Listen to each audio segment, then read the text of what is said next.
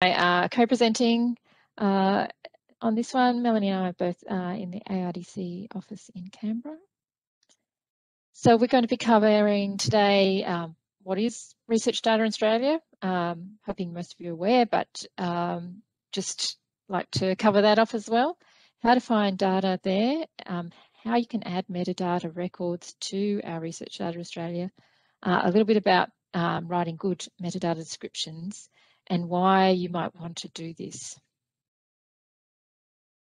So Research Data Australia has been around for some time. It was launched in 2009 and it's a discovery portal for finding data. And I've put and services there. The search is mostly focused around data, but for context, we also provide information and links to the services that might provide or be connected to that data as well. It's a multidisciplinary search portal, so the metadata that we collect and the searches that you can do really reflect that multidisciplinary nature of the data and the metadata, and provide some, what I was going to say, generic or common ways to search for that data, so it's not specific to a particular discipline. So it's broad, but not as deep as you might get in doing searching in a discipline-specific discovery portal. It's metadata only, so that means we don't store, host, and make available the data from our portal. We harvest and make available for searching metadata descriptions or descriptions of the data only.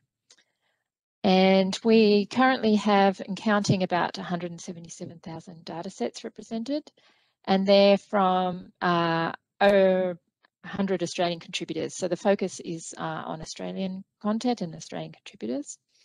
And as I said, the metadata is critical that's provided to Research Data Australia for providing meaning and context for all the data, allowing for its evaluation and reuse. So just taking, I think I've skipped a slide there. Nope. A look at, yeah, I have somehow, should be another one.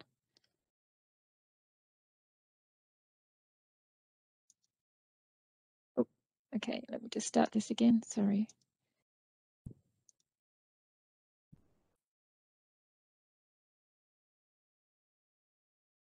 Okay. Is that sharing? Yep.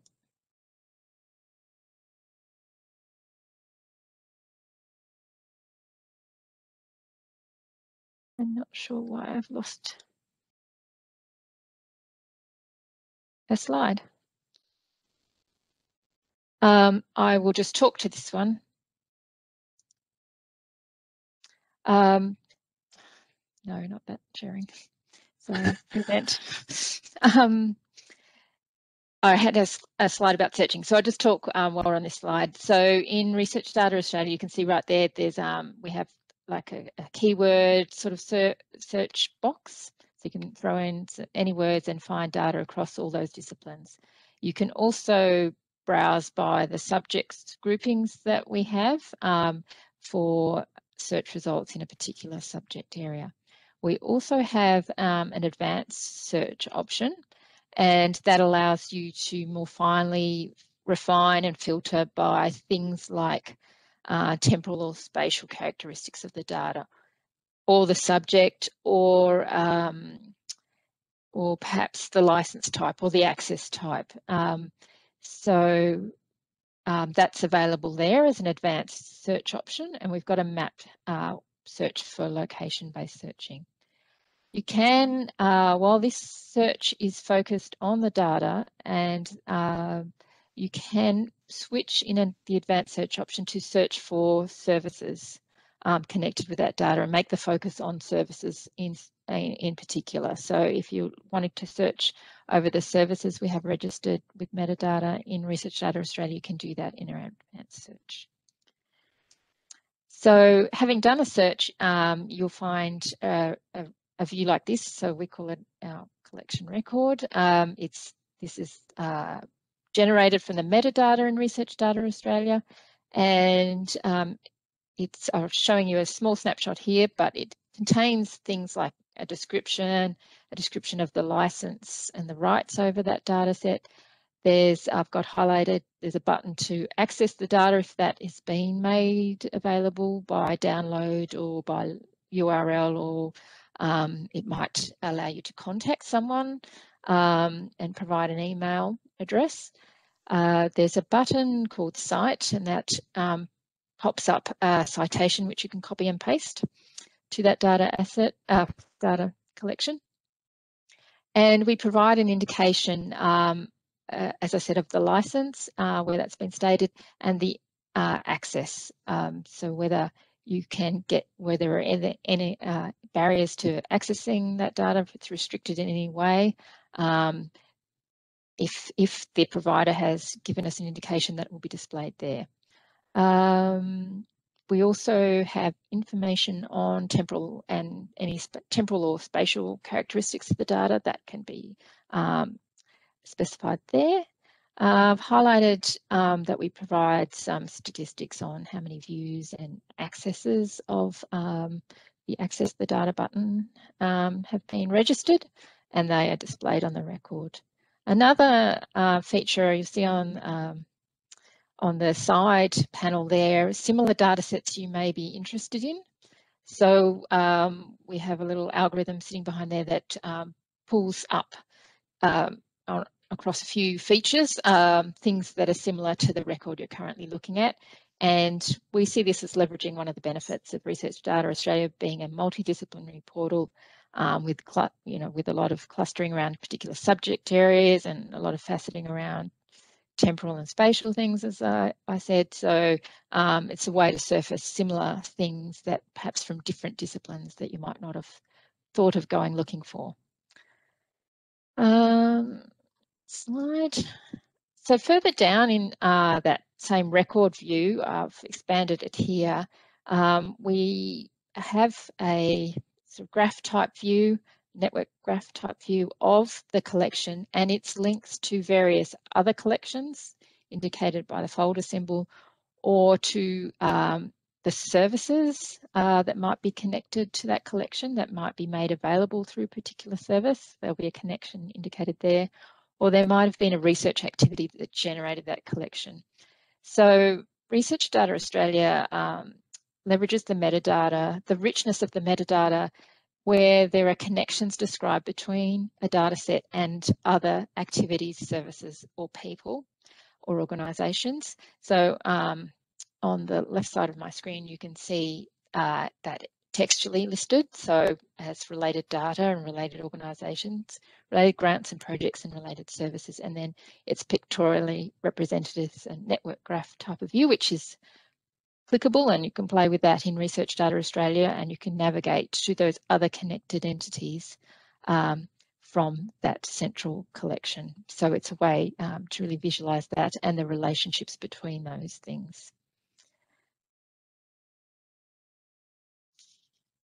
Okay, I wanted to highlight, we also, okay, I managed to, this is the page I was looking for before. So just stepping back, this is our search, and showing you how you can use the advanced search here.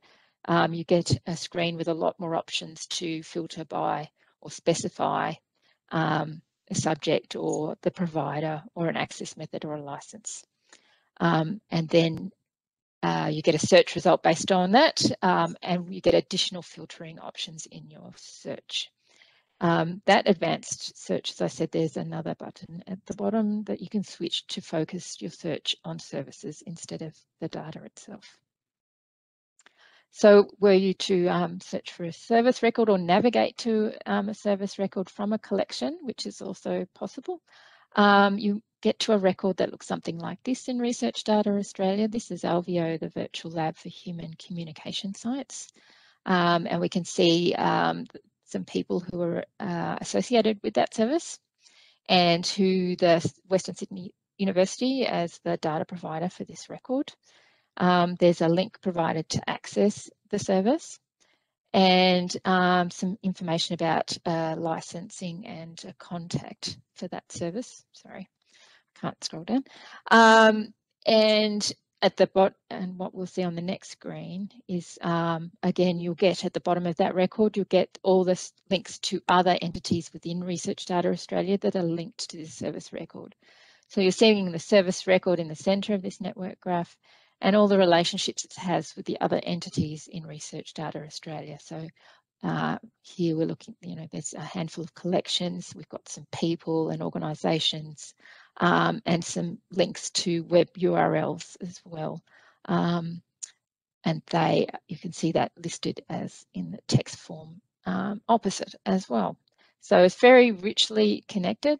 You can navigate using this network diagram to those other entities.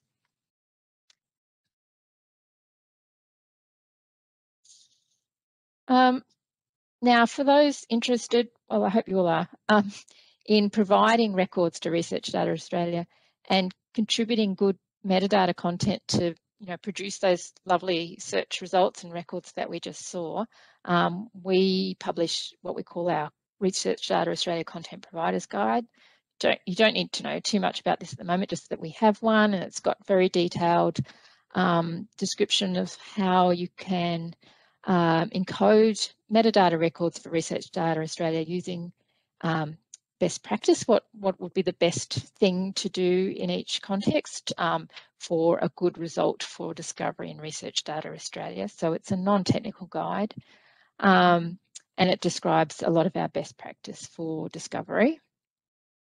We use, so getting technical, you don't need to know too much of the details, but we use a metadata schema called RIFCS, which is the Registry Interchange Format Collections and Services XML schema, and that allows us to share metadata between your source repository and our Research Data Australia registry.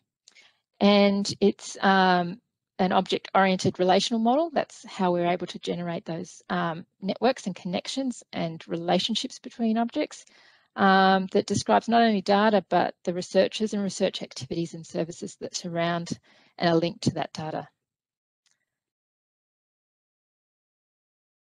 So just to give you a taste of the sort of guidance that we provide in that guide, it's in much more detail, but what we're looking for when we talk about what makes a good data description or a collection metadata record is we'd be looking for having a persistent identifier like a DOI on that data set and having that in the metadata. The metadata provides access to or information on how to access the data being described. And there is citation information. I showed you how that displays in a record. So that allows people to know how to cite your data set when they reuse it. And a license will tell people wanting to reuse the data if and how they may reuse that data. The identifiers allow you to connect to related outputs such as publications and software, people and projects, and that all helps with discovery and from navigating to additional entities to give context to that data record. And as I said, a metadata record can be connected to services and their own service description that could be used to support, access, manipulate that data.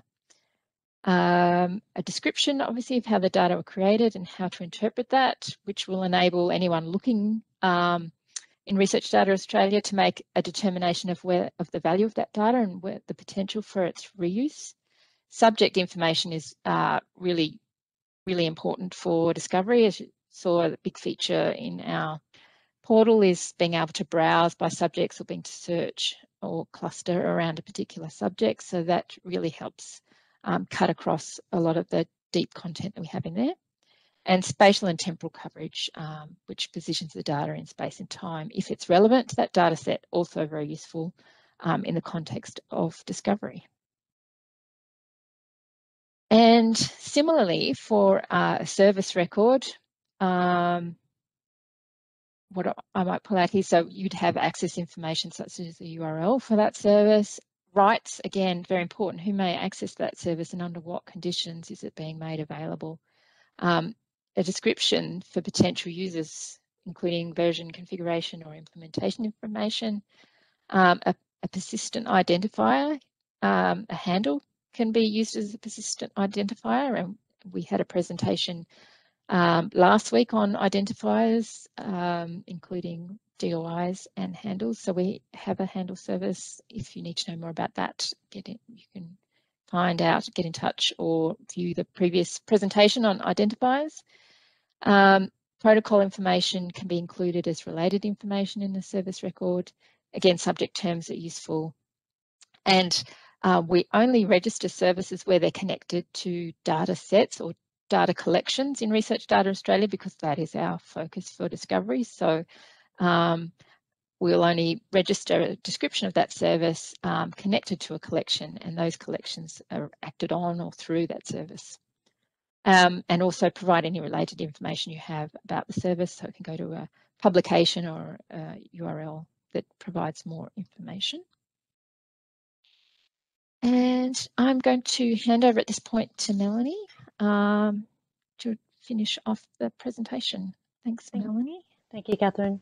So further guidance for depicting this relationship between the dataset and the services is also available. And this guidance was You've just frozen, Melanie. How's my voice? Is my voice okay if I just... I can hear you, Melanie. Okay, cool. Thank you. I'll Yep, I think we can hear you okay. Oh, good. Okay, I'll just keep that camera off and talk. Okay, so in case you didn't hear that, so we have further guidance for depicting this relationship between the data sets and the services. And this guidance was what we formed following the consultation within our data services interest group, 2017 and 18.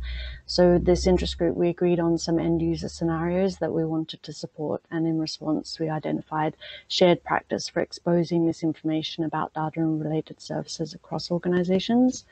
So in that table on the right, it's a little bit small there, but if you follow that link later, this is the resultant core information set for data and related services, which can be included within dataset metadata and within the related service metadata.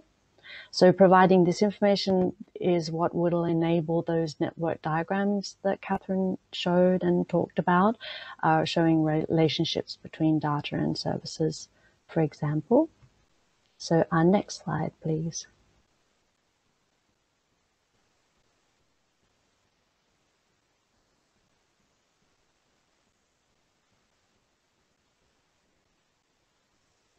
Am I still in this? Does anyone hear me, or am I bumped?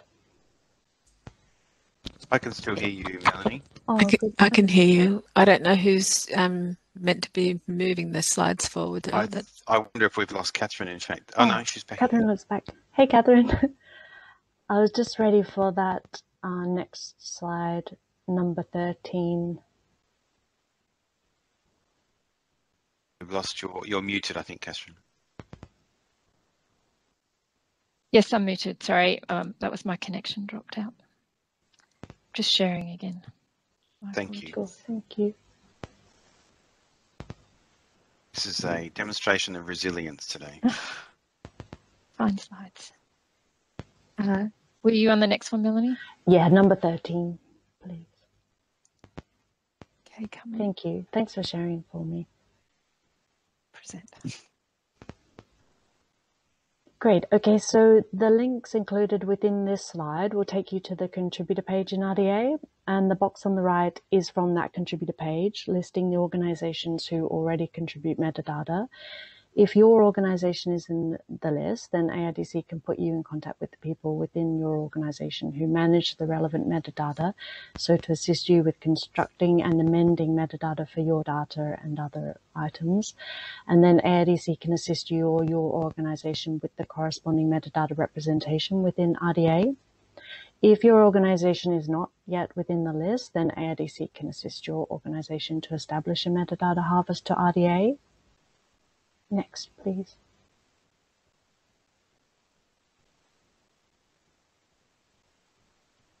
So as you can see here, the RDA harvester accepts multiple metadata schemas and profiles from contributors in either XML or JSON format, We reuse the mappings from the various input schemas and profiles to RIFCS where they exist. Otherwise, we construct new mappings.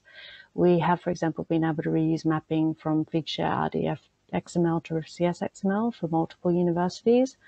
And this allows every subsequent update to easily propagate to each provider. And then over on the right, you can see metadata from the RDA registries consumed by various external systems. For example, the representation of RIFCS in schema.org allows the data to be discovered via Google Dataset Search. Next, please. So as well as accepting multiple types of metadata schemas and profiles, the RDA Harvester accepts multiple types of harvest endpoints. We've listed a few here in the middle that you may be familiar with. So we have the Open Archives Initiative Protocol for Metadata Harvesting, which has been a low barrier mechanism for repository interoperability. We've also got the Open Geospatial Consortium Standard Catalog Service for the Web, which is, for example, implemented within the open source GeoNetwork metadata catalog. And there's also just a simple HTTP GET for even a simple web server and just a few records. The CCAN API provides metadata in JSON format, so we've got a crosswalk from its default metadata schema. And harvest endpoint types that are not yet supported can be raised with ARDCs, so to explore harvesting from them. Next. So metadata is crucial for providing information that enables discovery, access, interoperability, and reuse of data, services, instruments, etc. This assists research outcomes and impact while enhancing the potential for collaboration. As we've shown, metadata can indicate links to other research assets. So, for example, that a particular data set is available via a service of a particular protocol. We can include links to people, organizations, publications, grants, etc. And the metadata can encourage attribution of the data and the appropriate use according to license. Registering your metadata in publicly accessible catalogues, then harvested by RDA, further enhances these outcomes. And then, as we've shown, there are benefits within RDA itself, so the further syndication and that itself gathers and provides statistics, including how often a record is viewed or accessed. Next. So ARDC can help. You are very welcome to contact your ARDC liaison with any queries that you have, and your liaison will help you to contact the right people within your organization according to whatever stage that you are at. And we will assist your organization with metadata feeds to RDA. We can assist with manual entry of metadata records too, and we can assist with the metadata content. Next, we have a little summary of resources pertaining to the content that we've covered today. And be in touch with us if you can't find what you're looking for or if you have any other questions.